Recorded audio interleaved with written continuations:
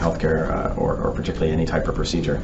And our experience has told us time and again that the best place to receive care is in a practice or a location that's already done a large number of the types of procedures that you're interested in having done. We know this for everything from neurosurgery to open heart surgery to even basic general surgery.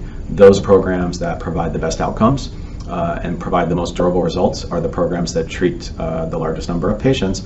And that comes with experience, that comes with knowledge, that comes with an understanding of any potential complications that occur, so that when and if that happens, there's a plan for that. It's something that that provider has seen before, and it just becomes part of the normal course of caring for that patient. So I think first and foremost, whenever we're seeking healthcare, and particularly procedural healthcare, it's most important to ask, how many of these have you done? What's your commitment to this? Is this your full-time practice? Is this your full-time passion and interest? If it's something that practice, is this your full-time passion and interest? If it's something that is not any one of those things, I think one has to take a step back and ask themselves, is that the practice in which I want to receive care? I would like to go to the experts in deep venous disease or iliac outflow obstruction or pelvic venous insufficiency, all these terms being similar. I want to go to a practice that makes this their passion. And at the Center for Vascular Medicine, this is our passion. This is the vast majority of what we do in our practice. It's something that we've studied.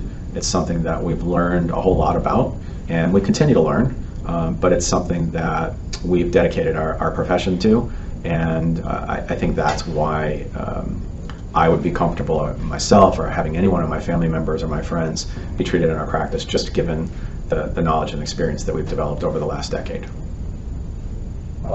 What happens when there's no improvement in patient symptoms after the procedure? So, again, a great question. I would like to think that happens fairly uncommonly. And I think it goes back to the question before in terms of where should you seek to receive care. I think that the initial process of evaluation is so important in terms of selecting patients that we believe that do have this anomaly and that will benefit from intervention. And so all of that to say that if we choose our patients correctly based on, again, the knowledge and experience that we've had of who benefits from this, and we choose people correctly, then the instance that you're speaking of with really not a lot of improvement should be fairly uncommon. But to answer your question, if that does occur, next steps would be to, again, evaluate any other common causes of lower extremity or pelvic discomfort. Again, evaluate any other common causes of lower extremity or pelvic discomfort. Probably, one of the first places we would start would be musculoskeletal, involving the spine and the nervous system. And again, in our practice, that is very uncommon. But if it does occur, we do have relationships with other specialists, other providers in other specialties, and we would work on a treatment plan or a care plan collaboratively to make sure that that patient ultimately finds an answer and gets the relief that they deserve. What is the iliac vein?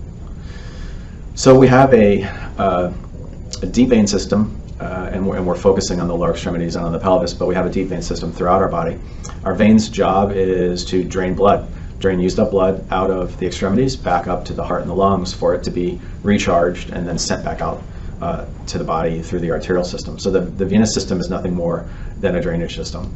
The deep veins in the legs course up the leg into the pelvis. They coalesce at the point of the belly button to form a large deep vein called the inferior vena cava, which then comes and brings the blood back to the heart and the lungs. So the iliac vein is the vein that is associated with the iliac crest of our pelvis. That's why we call it that. And it's located in the groin, maybe in the pelvis, you might say. And that's the vein in particular that, particularly in the case of what we call May-Thurner syndrome, is the vein that's most, commonly associated with compression. That compression typically occurs from an outside force on top of the vein that's compressing the vein, and in this case it's the artery.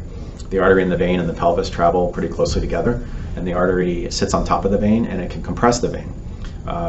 These structures are located, actually, they're much more located towards our back.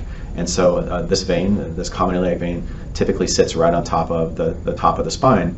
And so you have the spine bone, you have the vein, and then you have the artery coursing over the top of it. And because the artery is a very strong muscular structure, and the vein is very thin and weak-walled, mainly because it's not carrying a high-pressure fluid, that artery can just pulsate every time the heart beats and compress that vein between itself and the bone in the back. And once that vein becomes compressed, you begin to have drainage issues. That's why a lot of times symptoms can also be associated with drainage issues. That's why a lot of times symptoms can also be associated with leg symptoms of swelling. And so when you have drainage issues either out of the legs or from the pelvis, that's what leads to the discomfort, the pain, the heaviness, and all the other symptoms that are associated with this anomaly. So how it's treated is basically you just open up that vein. Yeah. So again, if the common iliac vein is, and again, it's more commonly compressed on the left side. It's about 4 times more commonly compressed on the left side than it is the right side, according to the literature we have. When it's compressed because the artery is sitting on top. So if we insert a venous stent there, which kind of props that vein open and doesn't allow the artery to compress it over the top, that reestablishes the drainage or the outflow out of the legs and the pelvis back up. And so there's no retention of that blood or that fluid, and the symptoms begin to improve as a result of that. It's interesting, and the symptoms begin to improve as a result of that. It's interesting because if you consider what are some of the symptoms associated with pelvic congestion syndrome in women in particular, it has to do with these pelvic symptoms that occur commonly towards the end of the day after having stood or sat all day, also during menstrual cycle, also during and particularly after intercourse. And if we think about what the commonality of all those activities is that whether we're standing and sitting throughout the day, the blood is actually being forced down into the lower extremities and the pelvis by gravity, so it's not able to drain out, so we get a little bit more of a fluid burden throughout the day. And then during our menstrual cycle and during sexual activity, sexual excitation, there's more blood flow to the pelvis. So there's more blood flow to the pelvis during the menstrual cycle, and there's actually a lot more blood flow to the pelvis during sexual excitation. And so the blood is able to course into those tissues normally because there's nothing wrong with the arterial system in this case, but as they go to drain out, because the venous system is compromised, because the arterial system in this case, but as they go to drain out, because the venous system is compromised, because that drain is more narrow than it should be, all the symptoms occur because of that. So when we think about what are the common symptoms associated with this disease, it's all about the retention of that fluid in the pelvis or in the lower extremities. I know that some other practices, they immediately go into embolization and before they do venous stent. So what research that Center for Vascular Medicine have done to justify their approach versus all the other approaches? So I think what you're referring to is the treatment of pelvic congestion syndrome, and it is absolutely true that in the past, the common wisdom was that the way to treat pelvic congestion syndrome or treat these varicosities or these varicose veins in the pelvis and the abdomen is to treat them with embolization. In other words, to inject a chemical or to use a device, a coil, to have that vein, to shut down that vein and have that vein not be in use anymore. And that was the common wisdom for a long period of time. And what we've learned over time and what we've published in peer-reviewed journals is that our experience over time and what we've published in peer-reviewed journals is that our experience has been that chemical embolization, while it can sometimes be effective for a period of time, is not nearly as durable in terms of symptom relief as addressing the primary cause of that congestion, which is that narrowing that happens in the pelvic vein. And by addressing that narrowing in the pelvic vein first, you get more significant relief and you get a longer lasting result by addressing that directly. So, in our practice at this point, the amount of chemical embolization or embolization of the pelvic veins that we do is very little, and instead we rely on primarily venous stenting as the best outcome. And again, we've published that in peer-reviewed journals.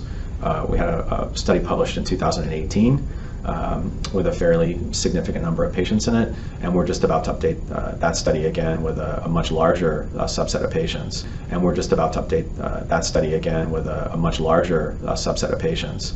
I think, to touch on a question that you asked earlier in terms of where should I seek care, I think it's also important to recognize that in medicine we are constantly learning, we're constantly evolving, and as we learn, if we share that information with the community, with our colleagues, with our peers, that is very much a sign that we've made this our passion. And so I think it's uncommon to find a practice that has published data as extensively as we have, and I think that goes to show our commitment and our passion in this field and in pelvic venous insufficiency.